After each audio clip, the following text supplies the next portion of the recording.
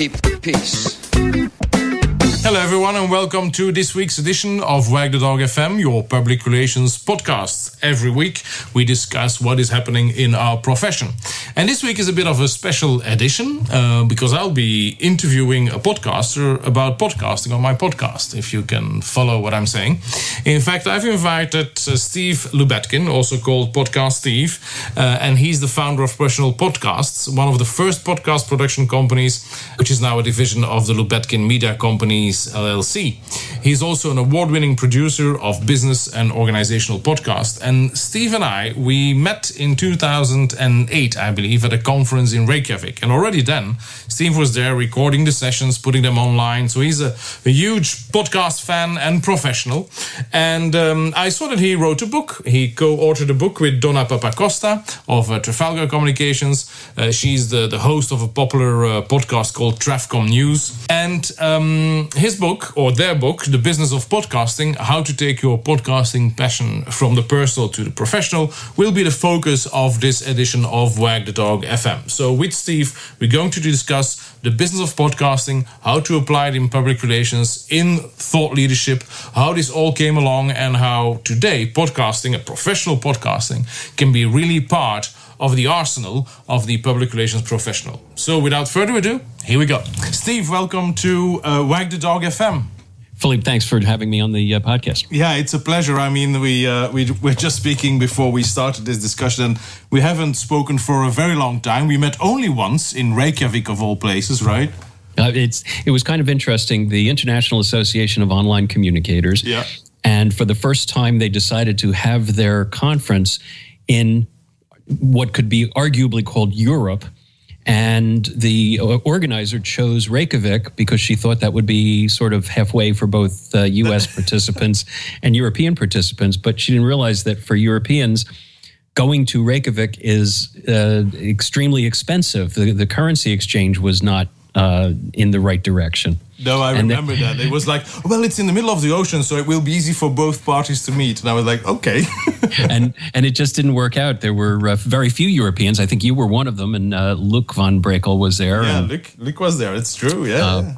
But we had a wonderful time, and we really enjoyed seeing a culture that was completely different from what we're accustomed to in the U.S., going to the traditional European destinations. Yeah, and I remember at the time, looking back at the time, there was at the time really a need about getting online communicators together. Absolutely, and it was the dawn of the social media era, and I think back then we called it new media. Yeah, we called it new. Yeah, it was new media, and I think my official title at the time was New Media Coordinator at IBM. Yeah, it was and there was not a lot of procedures or processes codified. We were all learning as we went. Yeah, and that was the nice part of it. You see, those are the things that I'm missing and that I rediscovered with podcasting, which of course is the main theme here of our discussion. But that's what I'm rediscovering now: the fun of just trying it out, and things will go wrong and whatever. But just touching on those new things. Well, again, podcasting is not new, but at least the ways that we can now communicate these files and that people can access them, I think that is very new. That wasn't the case at the time, right?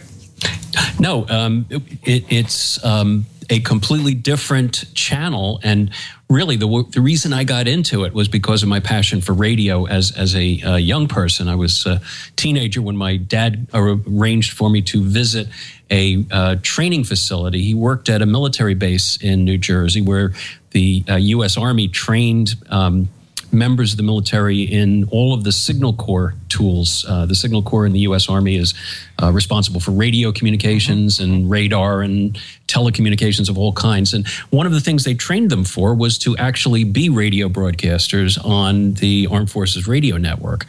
And they had on the base a full-blown radio studio mock-up where they trained DJs.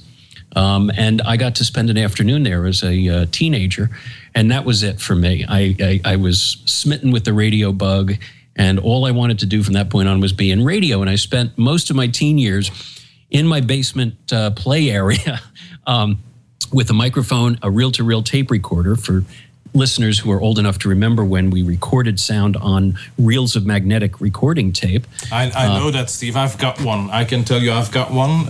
My dad was same aficionado like you. And I still have his reel-to-reel recorder. It's incredible that people took those in their car, drove some couple of miles to visit friends. At least that's what he did. He visited friends, and then they had the reels, and then they played music, and they recorded. Crazy, yeah. Sure, and I have one in the studio with me here, and just finished digitizing, transferring from magnetic tape to digital, about 150 reels of tape. It's taken me many months, and now I have the wonderful task of going through them and editing them. Yeah. But I have them preserved. That's the main thing. The 30 or 40-year-old recording tapes eventually deteriorate. But so I spent the teens making pretend radio shows in my basement with this reel-to-reel tape recorder and playing them for my best friend. And then flash forward 35 years, and podcasting has become essentially the replacement for that. The difference is, and this is what Donna and I have done, is we've taken that passion and turned it into a business in a way that most of the other podcasters you'll talk to have not. The model for most podcasters tends to be, I'm going to create a brand around my show and the topics that I speak about, and therefore attract a following and therefore attract advertisers. And that's not the approach that Donna and I have taken. The approach we've taken is, we know how to produce podcasts at a very high level of technical quality. And what we're going to do is offer that service to people who feel the need for podcasting as a communications channel for their business or organization, and help them do it in a way that sounds professional. Because when I first started really listening to podcasts, and I have to credit my wife who said, I heard this thing on NPR about this podcasting thing. You really have to check this out. And that's when I started listening to podcasts.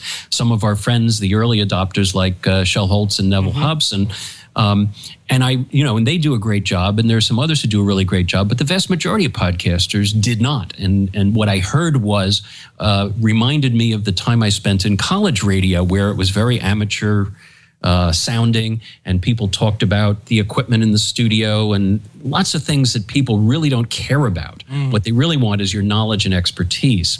And I said to myself, this could be a gold mine of a tool for corporations to deliver their messages, but it has to sound like professional radio. In the United States, that would be National Public Radio. I guess in Europe, it would be the BBC or one of the other. BBC would be the level, at least in English, and then in Belgium, it would be RTBF, the traditional radios, but which have top quality sound, top quality interview techniques, top quality people, all these things. Yeah. And so that was the beginning of learning. I had to basically teach myself the new techniques, because when I became a radio broadcaster in the U.S. in the 1970s, we did use magnetic recording tape, and we edited audio by using a razor blade on that magnetic recording tape. Yeah, that was editing at the time. Yeah. Yeah, and if you made a mistake in judging where the splice should be, you messed up unless you had another copy of the audio. In digital recording, it's different, and I set about learning how to do digital recording most effectively, and then accumulating the tools to do it properly.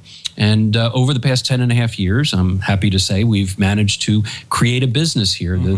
The first division of my, what my friends jokingly refer to as my media empire, was called professionalpodcasts.com. And that's exactly what we started producing, was podcasts that were done with a professional eye, that were done in a way that allows the client to have the comfort level they need, that what they're getting is going to be high quality and it's going to be listenable. It's not going to jar people's ears by having wild fluctuations in the volume, which you hear in some podcasts. It's not going to have bad audio because someone didn't take the time to record it properly, that sort of thing. So we have professional microphones, we have professional digital recorders, and we have professional software that we use to do the final mix downs. So and now there's the book then, together with your colleague Donna Papacosta, That's right. Trafalgar Communications. It was funny because I don't know Donna, but when you send an email, introducing ourselves, I said, things cannot go wrong. My Twitter handle is Horatio Nelson, and her company is called Trafalgar Communications. So, it seems like a match made it should be, yeah, in history heaven, if nowhere else. But so now there's the book. You're a co-author with her, the Business of Podcasting: How to Take Your Podcasting Passion from the Personal to the Professional. And I think that is the interesting part, where we have professional podcasting techniques and systems now, and companies and organizations can use that as a very valid communication channel, right? Right, and with the media attention that podcasting is receiving in recent months, in particular because of the success in the U.S. of some of the very prominent podcasts, which essentially are radio programs produced by media outlets and then distributed using the podcasting channel.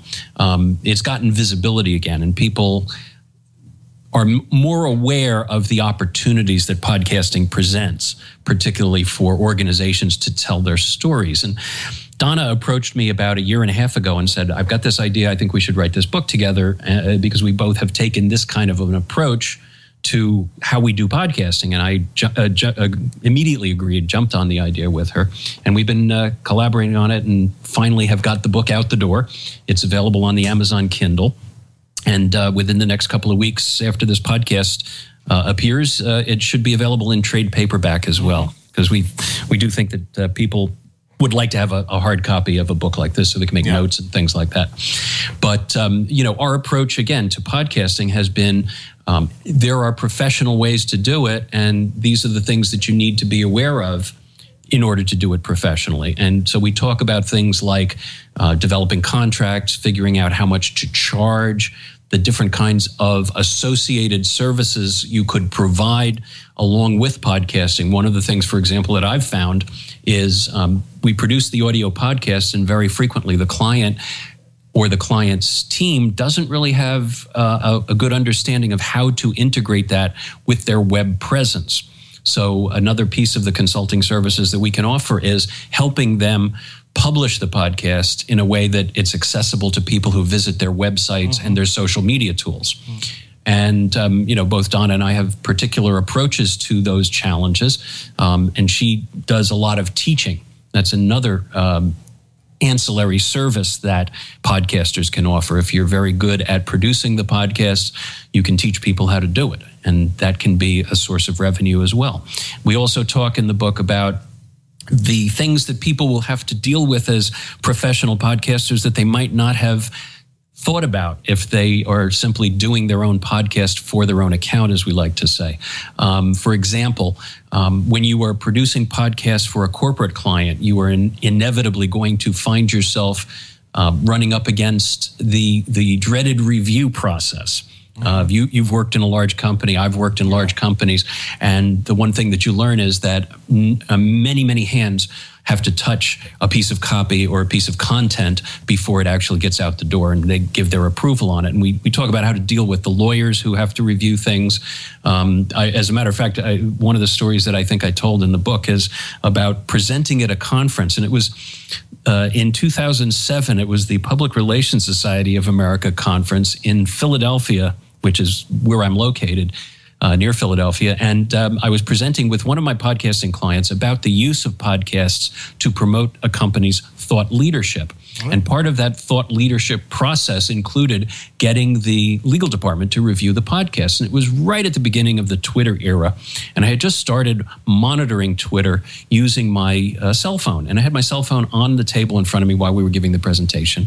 My client said something about legal review of podcasts, and someone in the audience tweeted, almost incredulously, legal review of podcasts, as if they had never thought of the idea that lawyers might need to review what you were saying. Yeah. And, I was able, by seeing the question, I was able to address the question in the program, in the meeting. But the fact of the matter is, if you're going to do podcasting for profit, if you will. If you're producing podcasts as a service to clients, you're going to have to deal with that. And we talk about, getting accustomed to the idea that someone's going to review it and how to work around some of these challenges. For example, you kind of want to get the lawyers in on the review process early, particularly when it's in script form, because you certainly don't want to find yourself in a position where you've completed the audio recording, you've gone home, the people who are the subject matter experts have gone home, and then the lawyers come back and say, you have to change this, fix this, delete this, and you end up having to almost re-record the entire podcast. No, and that is one of the things that I think a lot of people don't imagine, but because speech, of course, is very natural to us. Right. So when we, in public relations, we put speech on paper, it's most of the time in the form of a backgrounder or a press release. We found that very normal to be checked off by legal department. Otherwise, it doesn't go out, as we say.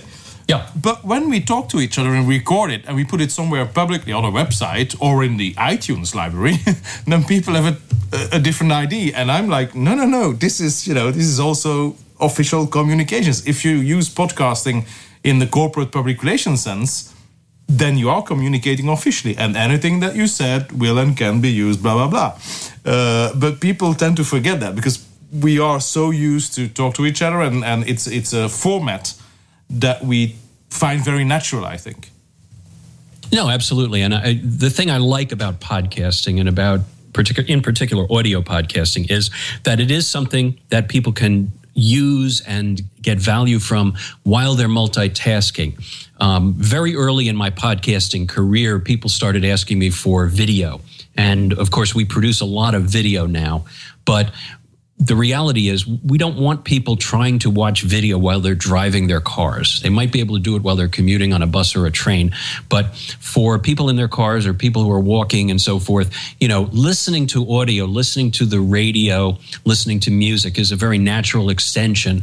And so listening to podcasts is something that, people can do pretty regularly. My younger daughter is a photographer. She works for a fashion website and photographs fashion, clothing and accessories all day, and she's listening to podcasts while she's working, and that's appropriate. She could not be photographing things while watching a video. So it's a very natural way for people to get information. You can get information a lot faster because people can talk faster than you can read in most cases. Yeah. And so and also, it's a storytelling medium, and one of the things that we haven't seen much of, except from the mainstream media producing podcasts, is people taking advantage of the storytelling capabilities of podcasting. And what I'm talking about there is the ability, like in the and the model that I have is the national public radio model here in the United States, the long form radio essay where they actually take you on location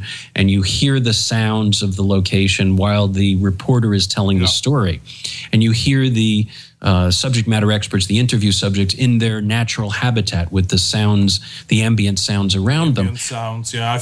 I now that you're talking about this, I remember one which was, to me, I thought it was really a good example of what you were saying. It was about people who, they've got a name. Are those, I could be totally wrong, but sandhogs, so the people who make the tunnels in New York? Yes, right, that's right. That was incredible. To me, it was like I saw those people when I just listened to the podcast. I had the background image. I mean, I really had images of people, and it was just by sound. It was just, interviewing people. It was NPR, 100%. But what a top quality report that was. And it was maybe, 15 minutes, 20 minutes, but it was beautiful. Yeah. And they captivate you with those kind of reports. They're not easy to produce. Mm-hmm. And that's the part that I think takes people by surprise when they first start doing podcasting, is how much time you have to invest in the post-production process. And that's why most people tend to do the simple, one-on-one or one-on-many, maybe 3 or 4 people on a panel, interview podcasts. Those are very common because they're very easy to produce.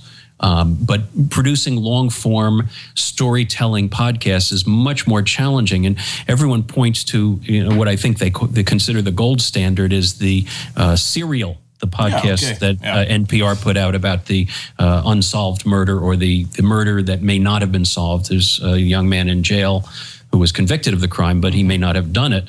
And 12 episodes of that podcast, which everybody says, wow, this is a wonderful podcast. And what they tend to forget is that, and it's a wonderful show and it's beautifully produced, but it is produced by a national public radio affiliate. It is produced in a multi-million-dollar studio by a team of researchers, producers, and correspondents.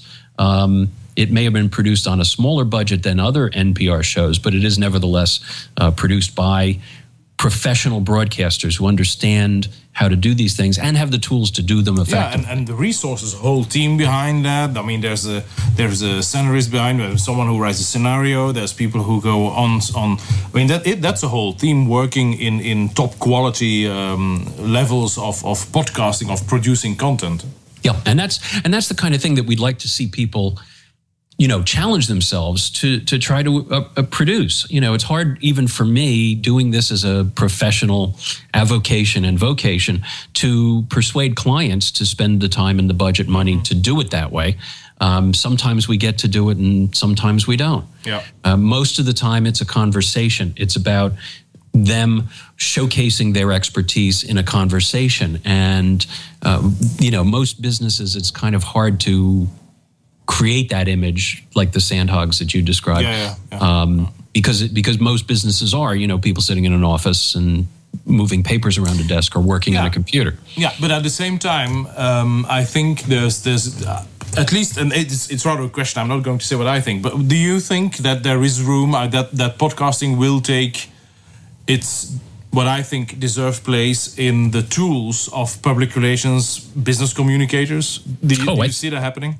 Absolutely. I think it already has. I think many companies are using it in organizations, not just for-profit companies, but not-for-profits. In particular, where I see a lot of applicability and a lot of successful use is in the healthcare sector for educational purposes. There's an enormous amount of podcasting being done, particularly here in the U.S., by healthcare systems, to educate their potential patients and their patients about the kinds of treatments that they have available, and the kinds of things that people should be doing for good health, for preventative health. And so there's huge amounts of content there. There is a lot of content being produced by companies that want to showcase their expertise. The millennials have now entered the workforce in droves. They are also, a very connected generation. They also reflexively look for information online. When I give talks in front of a group with mixed age demographic, I often put up on the screen a slide with a logo that was, I don't know if this logo ever transferred to Europe, but it's a yellow book with two fingers walking across it, which was the logo of the Yellow Pages, which was the business phone book here in the States. And the logo, the tagline was, "Let your fingers do the walking." When you go in a room of the people under 35 in that room at a presentation, most of them have never seen that logo because they've never used the Yellow Pages to find a solution to a business problem. And so the fact is that most of those people, the only place they know to go is to a search engine. And for the most part, the only search engine that they really use to do that is Google. And so for most businesses who, several decades ago, the way that you got visibility was to name your company with a lot of A's in the name, AAAA, pest control. And that would put you in the top of the Yellow Pages because they alphabetized it. You can't do that with Google. What you have to do with Google is create good, solid, quality, organic content. And by organic, what I mean is, and the search engine optimization camp will not like me for this, but trying to guess at how best to reach the top of a Google search and to try to do it with games like keywords and repeating words, you're never going to win that battle because Google has the ability to buy the services of mathematicians with PhD level educations by the boatload.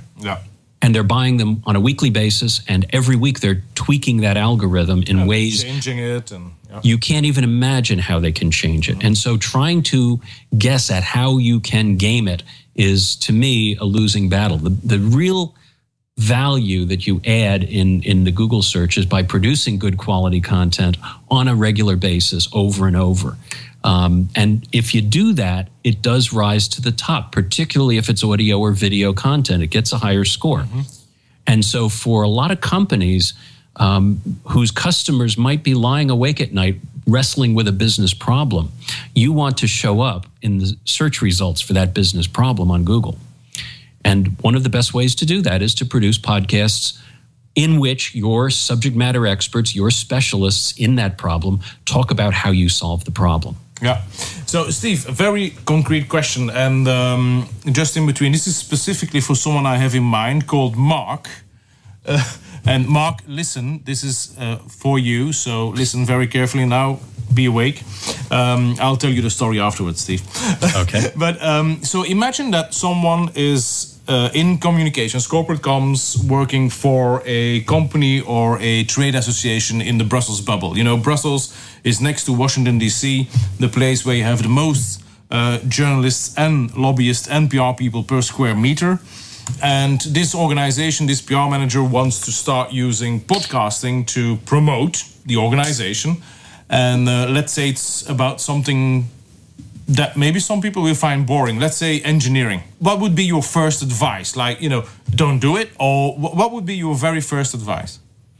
I think one of the big mistakes that people make when they think about entering any social media, particularly audio and video, is they think about it in terms of going viral.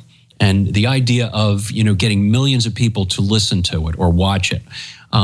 For most businesses, going viral is not the way to move the needle on the decisions people are making about purchasing the service or the product. Mm-hmm. What makes the difference is if they have a comfort level that you understand the problem and you have a solution that's viable. So you're not really looking for 20 million people to watch and share your podcast. You're looking for the decision makers at the companies that need your product or service. And that may be a much smaller universe. We have, I'll give you as an example, one of the clients we talk about in the book at length is a global insurance company that sells business-to-business insurance for the most part. It's risks that businesses face that they are insuring, not the typical life, home, or auto insurance that consumers would buy. Yeah. Mm-hmm.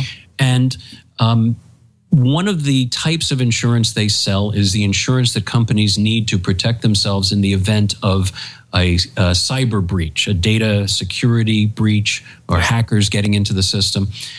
In the podcast about this insurance, they don't spend a lot of time talking about the insurance policy.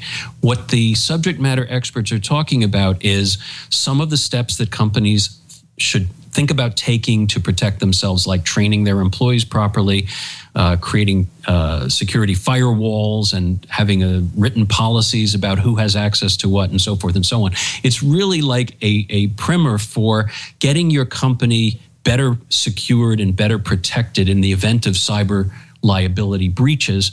And by the way, part of that overall risk management package is insurance, like the ones that we sell. Of course, but it's not about we have the lowest policy, the lowest premium. It's not about we have the greatest claim service. That's not the point. The point is to educate people and help them respond to the problem. And what happens is they get about several thousand downloads of that podcast explaining the risks. And from the perspective of the product manager who was the guest on the podcast, that's several thousand individual conversations he doesn't have to have with prospective customers. In the past, before podcasting, he might have to do the same conversation multiple times, even to the same person multiple times. Yeah. By having a podcast or several podcasts on the topic, he can send people to those podcasts. They can listen to them at their own leisure and the convenience, and then when they're better educated and better prepared, come back and have a substantive conversation. So for an engineering company, it's a long answer to your question, for an engineering company, it would be identifying the target audiences that they want to reach and the problems that those audiences face from an engineering perspective, and then creating a series of podcasts that talk about those topics in ways that are helpful to that audience. Yeah. And that demonstrate the engineering firm's expertise in solving that problem.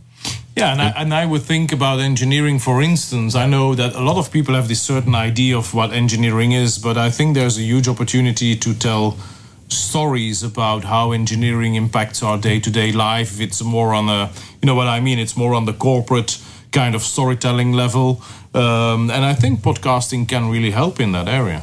Absolutely. And it moves us more in the direction of what my friend Tom Ferensky, who used to write for the Financial Times, I don't know if you know Tom, Silicon Valley Watcher blog. And he's really the first person who pointed out the concept that every company now is a media company.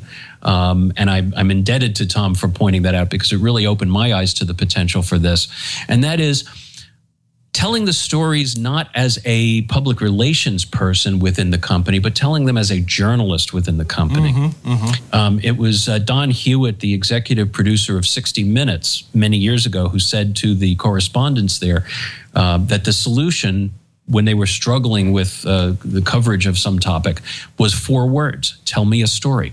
Yeah. And when you do that, when you look at it as a story rather than as, you know, something mechanical, a press release or a white paper or something like that, if you can identify the story and tell it in story form, it can be a very compelling way to deliver the company's message. And the more companies are able to transform their communications departments into a newsroom filled with storytelling journalists or storytelling podcasters, the better off they're going to be in terms of reaching people. And it can really start an effective conversation and really revolutionize the way they deliver their messages. Okay, great stuff. So, Steve, as a final to round up question, what would be the audience are senior corporate communicators across Europe most of the time. And people, I checked what my audience, where they listen. And again, as you said in the beginning, most people listen to Wag the Dog in the car on the way to their job or while working out. Some of my fans do work out, not like myself, but so they that's the places where they listen to it. But if you look at European senior corporate communicators thinking about, well, maybe I can put podcasting in my arsenal of tools. A final tip? I would think, you can start slowly. Start with something modest like an interview format, and see where it goes from there. Check with your clients. See what are they interested in. What's keeping them awake at night, and see if you have some people who have expertise in that area who can talk about the challenges and talk about the solutions. Okay. Steve, thank you very much. It was great catching up with you. We have to do this more. That's fine with me, and maybe we'll do it in Europe next time. Yeah, it would be great. And thanks for your time, for being on the show. It was great talking to you. Thanks for your tips, and hope we can do this again soon. Thanks very much, Philippe. Appreciate it. So there you have it, dear listeners. The Secrets of Business Podcasting by Steve Lubetkin. Now, please go to the show notes. I've put links in there for the Amazon Kindle version of the book by Donna, Papacosta and Steve. Again, the book is called The Business of Podcasting, How to Take Your Podcasting Passion from the Personal to the Professional. And if you're slightly interested in podcasting for business purposes, that is one of those books that you need to have. Read either the Kindle version or by now, I think the paperback version should be available as well. For next week, interesting topics and also an interesting announcement, but, I'll just leave it here as a cliffhanger. If you like the show, please go to iTunes and give a review to Wag the Dog FM. Every single review counts. It is really a booster for myself, but it also makes it so that the show can be discovered by other public relations professionals by keeping the focus on the show on Wag the Dog FM in the iTunes directory. So important, just take a couple of seconds to click on a couple of stars and write me a review. Thank you very much. So I hope to hear you all next week again. And until then, do the right thing.